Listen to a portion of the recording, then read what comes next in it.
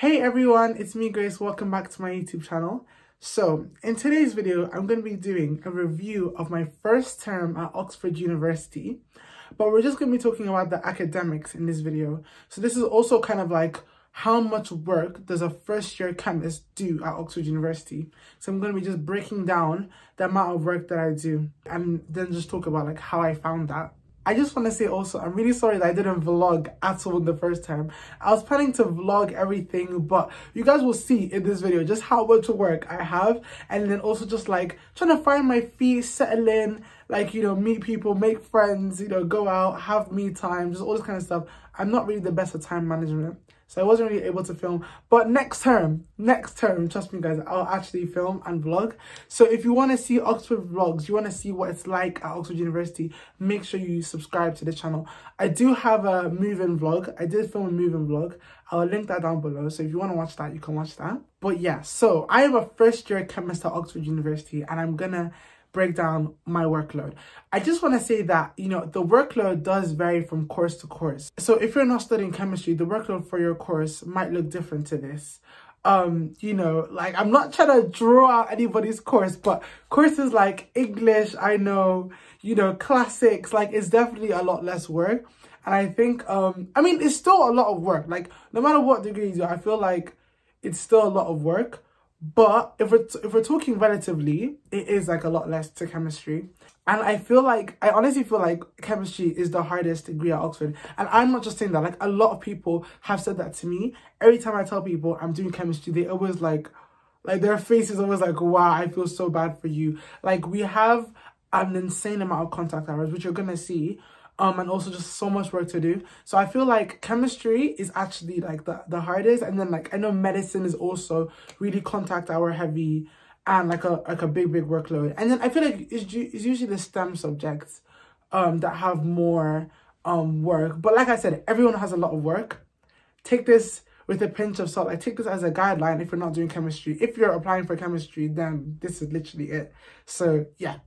Okay, so I've literally written it down in a notebook just so I don't forget. So first we're going to start off with the contact hours, right? So every day I have 2 lectures a day from 9 to 11. So 9 a.m. every day, Monday to Friday. So that's 10 hours of lectures a week. Then twice a week I have labs. So each lab is 6 hours long. So labs are from 11 to 5. So I have that twice a week on Monday and Tuesday. So that's 12 hours of labs a week. So literally on Monday and Tuesday, I have a 9 to 5 day because I'm going in for lectures at 9 and then labs finish at 5. So literally that's 12 hours. So that's already 22 hours. That's already so much more than some people's whole contact hours. And we've just done labs and lectures. Okay. So every week we have a maths class, which is about an hour. So 1 hour for the maths class. And this stuff, so everything, so lectures, labs, and maths class, this is what every chemistry student has. So lectures and labs are set by the department. No matter what college you're in, you will go, everyone goes to the same lectures, and everyone does the same labs, and everyone has a maths class. But now we're going to get into tutorials, and tutorials are college-based. So different colleges will have different amount of tutorials, and will do different, like, topics at different times. So this is for Lady Margaret Hall. That's the college that I go to. We typically have 1 tutorial a week, 1 to 2 tutorials a week. I think 1 is like the standard, but sometimes we'll have 2. I know New College, for example. So if you're thinking of applying to New College, I think like the first few weeks they had 1 tutorial a week. And then I was hearing like in the last few weeks, they were having 4 a week. So 4 tutorials a week, you know, that's a lot. But I think 1 to 2 is like standard. I think that's like most colleges will have 1 to 2. And each tutorial is 1.5 hours long. So I feel like we should work on the upper bound. So let's just say 2 tutorials a week, even though not every week is like that. But let's just try and work out the maximum number of hours that you can have. So if we say 2 tutorials a week, that's 3 hours of tutorials. Honestly, sometimes tutorials even like, they're meant to be 1.5 hours and then they run over it into 2 hours. But let's just say 1.5 hours, right? So that's 3 hours of tutorials. And that means we've calculated 26 contact hours. So every week you have like 26 contact hours, like things that you have to attend. I know like for subjects like English, for example, like some of the lectures, like you don't have to go to them. Like, they're kind of optional. You kind of go if you think that they'll help you, or if you're like interested in the topic, if you think it'll help with your essay, I think. But for chemistry, like the lectures, like you have to go to. Like, you cannot go, like they are recorded, but if you don't go, like you have to watch it, because the content in the lectures is what's going to be examined. So there's no, it's not optional essentially. So even if you don't go on the day, you'll have to catch up later. I just wanted to clarify that. So these 26 hours is like a must, right? Okay, so now we're going to get into like the actual work. So what about the actual work that we have to do? So we have 2 labs a week, and each lab has a lab report that you have to do after. Lab reports are literally the bane of my existence. Oh my gosh, but we'll get into that later, right? So each lab report, I would say, will take you like, I'd say like 2 to 3 hours, more on the 3 hour. Like, it's probably like 3 hours, to be honest with you, but some lab reports are a bit short and they might take you like 2. But yeah, lab reports can take 3 hours, maybe even a bit more if you didn't really know what was going on in the lab, but hopefully you did. And so it's around 3 hours. So let's say 2 lab reports a week. So that becomes 6 hours now of just lab work. Okay. And then for the math sheet, so we have 1 math sheet a week that we go through in the class. I say the math sheet takes like 2 to 3 hours. Like, I think that's, you know, normal time to do the sheet. So 2 to 3 hours, let's just do an average. Let's just say 2.5 hours, just to do an average. Because some sheets will take longer, some will take shorter. As for tutorial sheets, so the actual like chemistry tutorial sheets, basically how it works is like, you'll get a sheet on a topic. Let's say I have an organic sheet on acids and bases. Usually, like they'll do it such that you do the sheet without having all the lectures, or maybe sometimes even any of the lectures. So the sheets aren't aligned with the lectures. So I might be doing something different. Let's say I'm doing stereochemistry in the lectures, but my sheet is on acids and bases. So basically, you're supposed to go and read up on acids and bases yourself and then do the sheet. So you're supposed to self-teach yourself the content. So they expect you to go into the textbook and read it. You read online, watch YouTube videos, whatever. So I'd say doing the reading, actually understanding the content for the sheet will take like 4 to 6 hours, because you're going to be writing notes as well. Obviously, you're not just reading, you're making notes, which is really annoying. Like, if they just made the sheets like so that you do the sheet after you've had the lectures, obviously that would be much easier, right? But it isn't like that. It's before the lectures. So yeah, you have to do the self-work. So 4 to 6 hours of reading, I would say, and then on notes, and then actually doing the questions will then take you like 2 to 3 hours, because it's not straightforward questions. You actually need to think. Like, we're doing one sheet is definitely a multiple day effort. Like, it's not just, oh, let me just do my sheet today. Like, no, it's like you start the sheet and then you continue it. Like, it's definitely like a multiple day effort. So I'll say 3 hours doing the sheet, more like 3, to be honest, instead of 2, more like 3. And then for the reading, let's go in the middle and let's say 5. And 3 hours of doing the sheet. So that's like 8 hours to do one sheet. A week where you have one sheet and a week where you have 2 sheets is really different, because having another sheet is an extra 8 hours of work. Like, it's really a lot. So going with 2 tutorials a week, 2 sheets a week, that means that we're spending 16 hours on sheets a week. That's around, 50 and a half hours of work.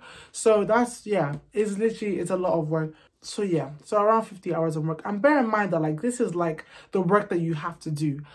Going to lectures, you won't understand everything in lectures. You really won't, but there's no time. So in an ideal world, you will, after lecture, you will, read up on the topic, try and fill in the gaps that you had, maybe even write flashcards, like consolidate your notes for the lectures. But there's no time to do that.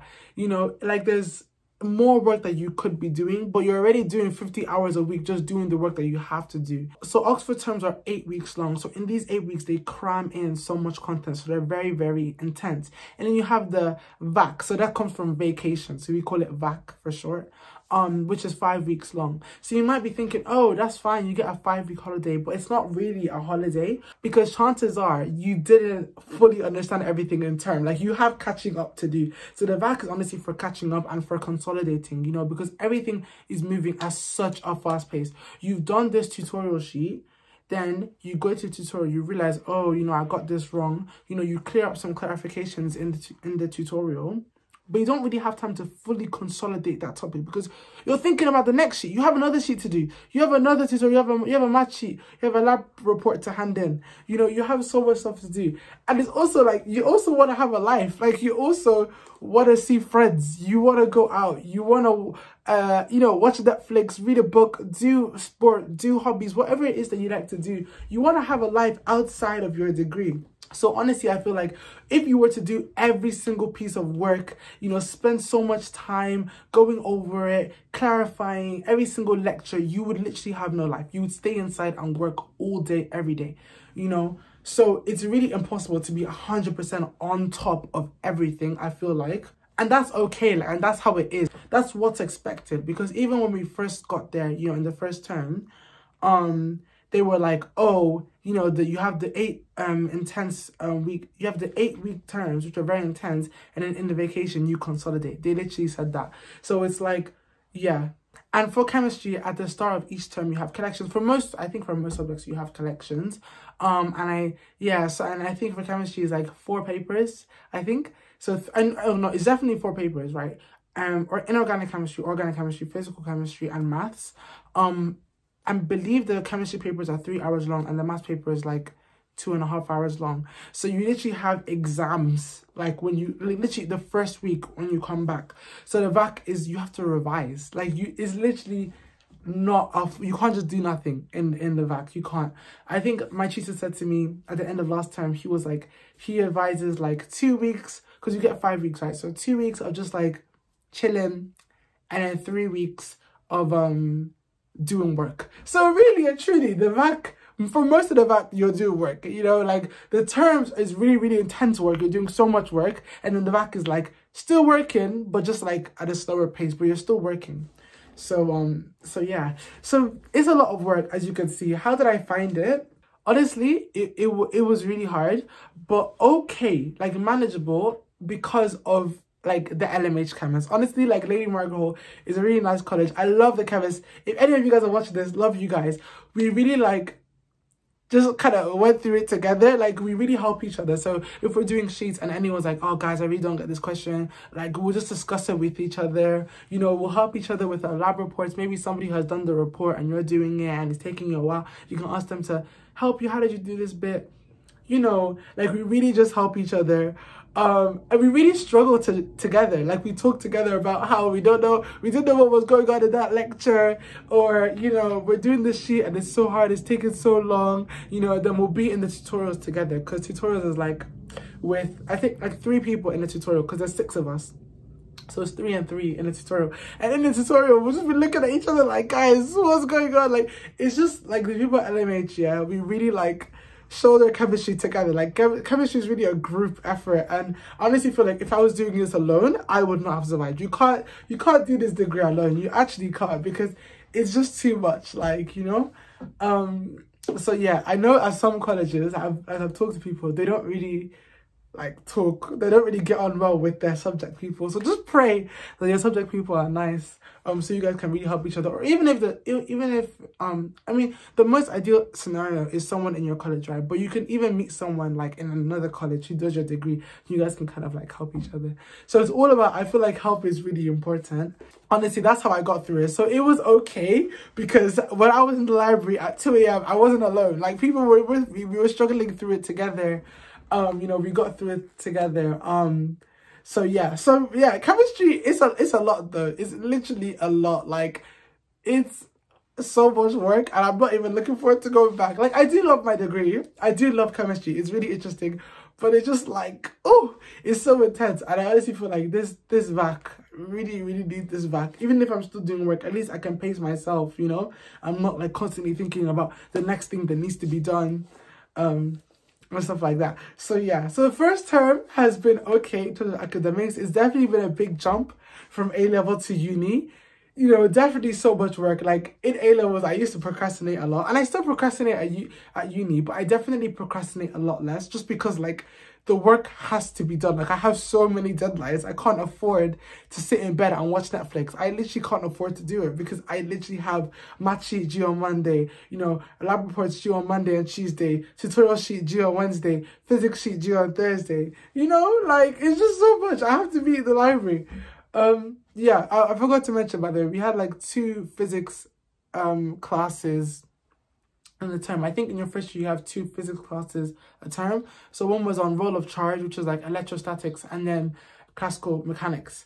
So yeah, that was just like another sheet to do. We had lectures on it, and then we did the sheet, so it was okay. So it wasn't like taking 8 hours because we already had the lectures on it. It was more like a math class. So yeah, that's pretty much it. That's how I found my first term in terms of academics. That's how much work people are doing here at Oxford. Like if you do a STEM subject, you'll probably be doing like a similar amount of work.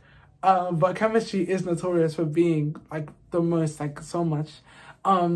If you do like a humanities subject, you'll still be doing like a lot. You'll have like a lot of essays. Like I know people who do law, for example, like they have so much work to do. I'm not saying that humanities students don't have work to do. You know, if you come to Oxford, be prepared to work. Oxford is not just, oh yeah, I go to Oxford University. No, you actually need to, they make you know that you're in Oxford. You get here and you're like, this is really Oxford. The Oxford is really Oxfording, you know? So if you want to apply to Oxford, honestly, bear that in mind. And if you don't get in, you know, it's sad, but to be honest, you're probably going to have a more chill uni experience. Not to say that other unis aren't hard, like they are, and they do have a lot of work, but they're probably just, even if it's just a little bit less than Oxbridge, and you'll appreciate that because you'll have more time to do social stuff and stuff like that, you know, which is, you know, good. So that's it for this video, you know, just reviewing my first term at Oxford in terms of academics, and also just like how much work does a chemistry student at Oxford do. Yeah, if you like this video, make sure to give it a like. If you have any questions about this video, yeah, leave it in the comments below. Also, share this video with anyone who's thinking of applying to Oxford, maybe has an offer. Just share this video, and subscribe to this channel as well if you want to see more Oxford content, more study content. And I'll see you guys in my next video. Bye.